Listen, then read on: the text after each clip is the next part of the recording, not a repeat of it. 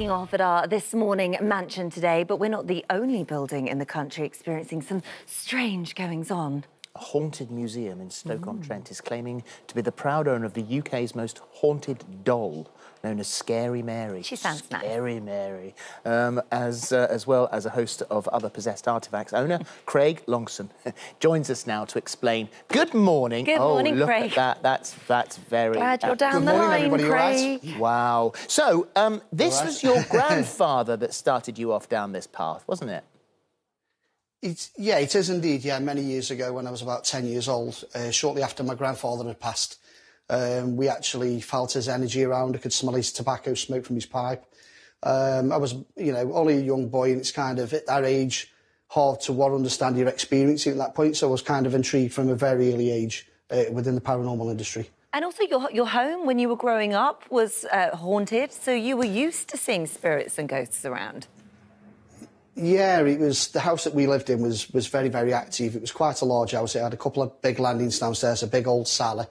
My dad, particularly as well, in the middle of the night, he would randomly see him. If you got up in the middle of the night to go to the bathroom, he would be sitting on the end of his bed. He would proclaim to be talking to his auntie, who passed many years ago as well. So there was a lot of strange circumstances in that house that kind of always had you thinking of what else is around with you at the time. So the blue touch paper by then has already been lit, and you get into your 20s and decide to go with a bunch of mates and check out haunted locations. Yeah, there was three of us. We just sort of got together and we were having a chat about things as you do different times of the year and, experiences that we'd had. And the three of us just sort of started going around to the UK to different locations and seeing what we could pick up on, experience for ourselves within the industry, and it kind of escalated from there then. Well, yeah, we went to some fantastic places. Some of them got a bit scared, some of them stopped. You didn't. You then started your own paranormal events company, which is taking you to many, many strange and wonderful places. What's the weirdest, scariest supernatural thing you've ever experienced? I think for me personally, it was about 2015. We went to Mill Street Barracks in Ellesmere Port, and myself, and there was 20 other guests on this event, and it was for an external events company, so I was the guest medium on the night. And we saw a lady there that was... The only words I could kind of use is she seemed as if she was possessed by something. And it was witnessed by everybody on that night. She even comes onto our page now. She interacts with members of the public and tells them in her own words what happened as well, to herself and her experiences with that. So it was a pretty scary thing to witness in front of yourself. You see these things on movies, TV, but when you're actually there to experience somebody who's been overtaken by something, it's quite scary, yeah. Well, you've set up your company, Ghost. What does Ghost stand for? It's Ghost Hunters of Stoke-On-Trent. So it's run by myself, and I have 5 amazing team members, which is Justine, Gemma, Lucy, Sam and Caroline. And the girls they all donate their time for us. The volunteers here at the museum, and they're very experienced investigators, and they love doing what we do. So, we have got a good experienced team behind us.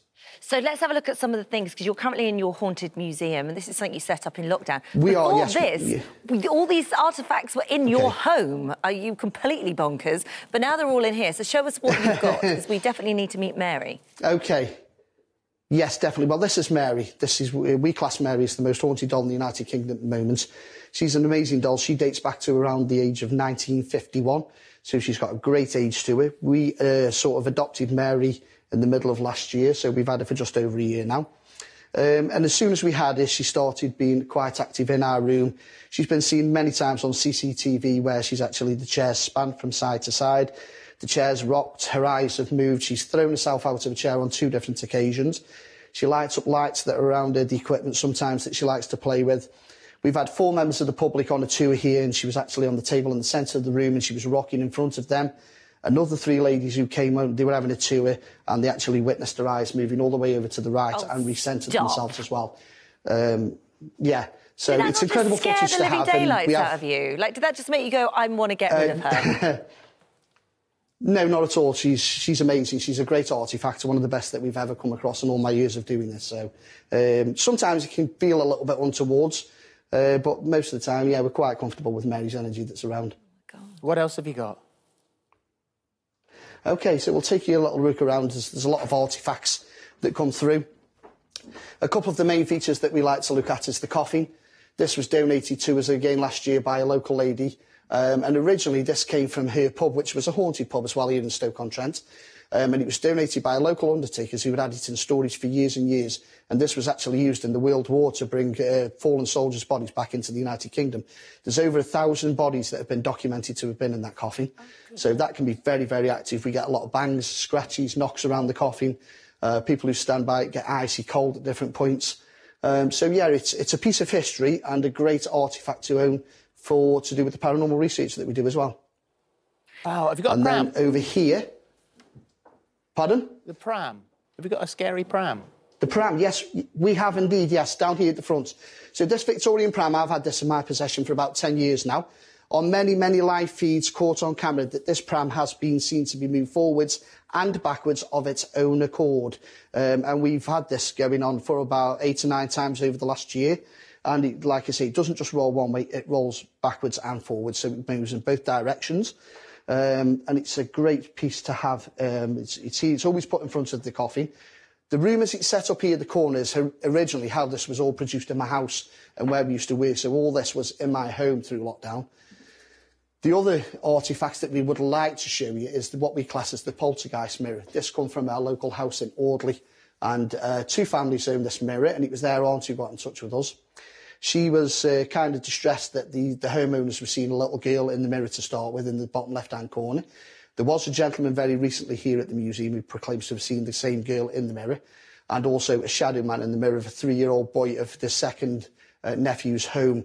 We had to go and remove the mirror and do a cleansing of the house and take it away because of the activity that it was creating in there. Things being moved around, doors being slammed, people being touched and things Craig, like that. Yeah, so... Yes. Are you actually open to the public? We are indeed, yes. We do daily tours, guided tours here, where people can come around, see our artefacts for themselves. What we want to do is give people a real experience of our museum, and these are real artefacts with documented history. She'll be there like a shot. I suspect you'll be hearing from her today, yes, I would have thought, yeah. Miss Scarlett won't be there. Yeah, I would have thought. Thank you, Craig. Thank you very much. Lovely to meet you. OK. Thanks, mate. Thank you. Brilliant. Bye-bye. Thank you, Angie. All the best. Bye all now. the best. Take care. Thank you. Bye-bye. Bye. Bye.